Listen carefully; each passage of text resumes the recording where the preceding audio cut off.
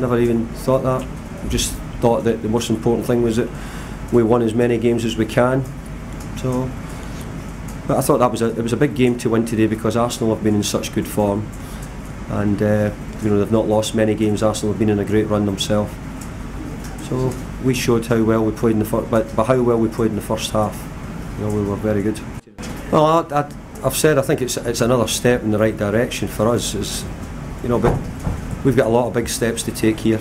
And it's going to take a while for me to get it all the way I'd like it to be.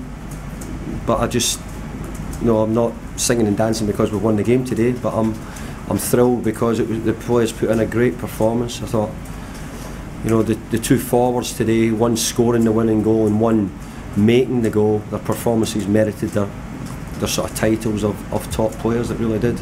In the big games, they came up trump. They really did.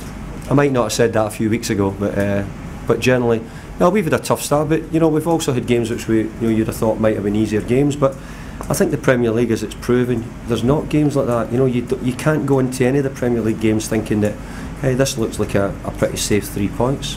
It's just not. It's a league which is really competitive. All the managers are well drilled. The players are well coached, and you just don't know what the outcome can be sometimes.